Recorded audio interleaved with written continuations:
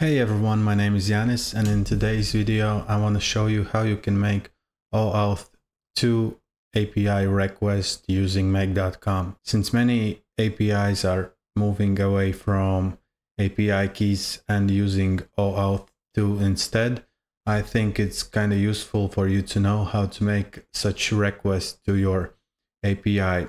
And recently I did a project for my client, and the API that was in the project required OAuth2 authorization.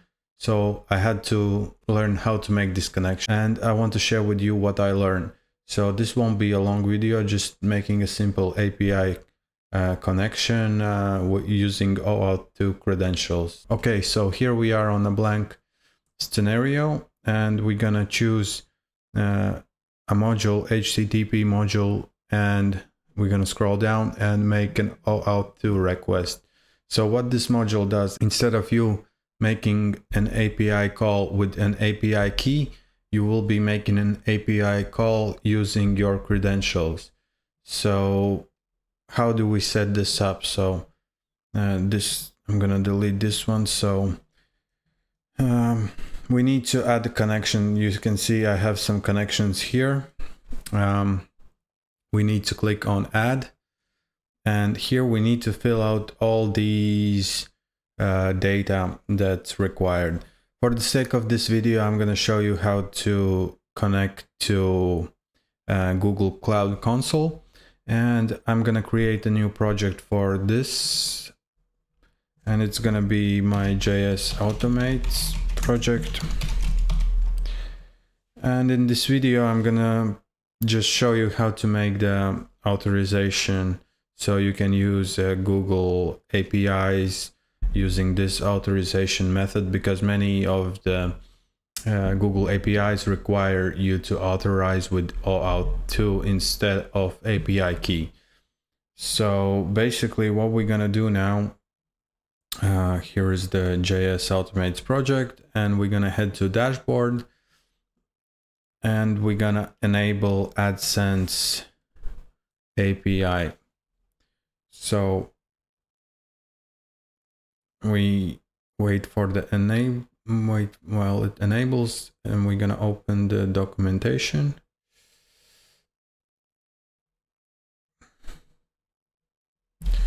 Okay, so we're gonna head to credentials, and here we have our OAuth2 client IDs. We don't have any, but we're gonna create one.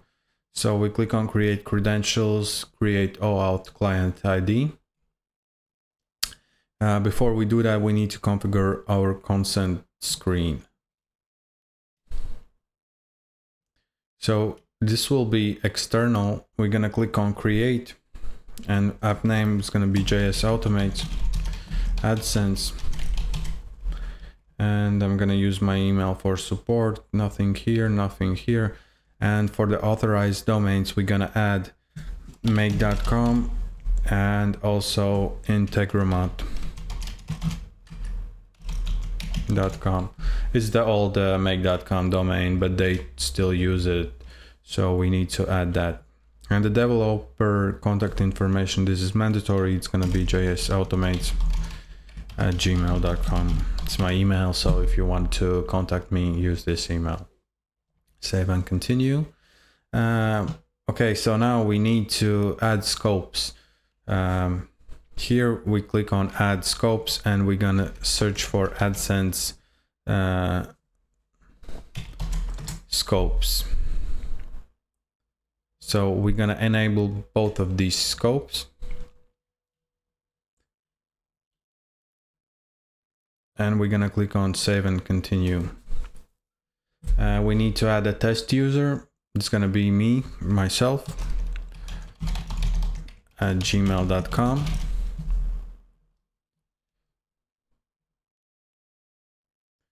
Okay, save and continue. And that's it about this part. We're gonna head back to dashboard, and we're gonna create now our credentials. So click on create credentials, click on OAuth client ID. Application will be web application, and the name will be JS Automates again.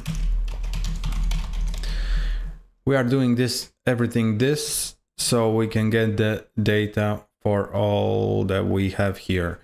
So we need to add authorized redirect URLs. So here we need to add authorized redirect URLs. I have them in my Notepad. I will post them in the video description as well. So I'm gonna copy one by one here. So let's take create. Okay, so these are my client IDs and client secret. I will delete these anyway, so I just don't want to bother closing them for this video. As you can see, I don't create any API keys because I will be using OAuth2 authorization method. So next we're gonna head to make, and now we need authorized URL and token URL, and then we can add a scope, client ID, client secret, and etc. So we're gonna start with client ID. This is this one, and client secret is this one. Okay, so we now need to add authorized URL. I have this also copied out, so this is this one, accounts.google.com, etc. And the token URL is this one. Okay, so here we're gonna add a scope, and this one will be for AdSense. Okay, and the scope separator is space, and we click save. We're just gonna name this JS automates AdSense.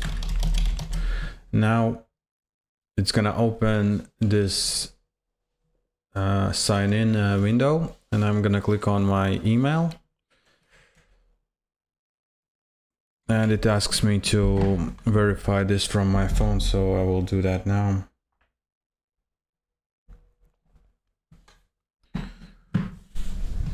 Okay, and now I'm gonna click on continue. Okay, so we have established our connection, and now we can make a regular API call. You have the same methods as like, for example, if we make an API call with an API key, we use make a request module, and here we set the target URL of the API, we choose the method, and we add our API key in the header, and in the body we usually use JSON and make the request.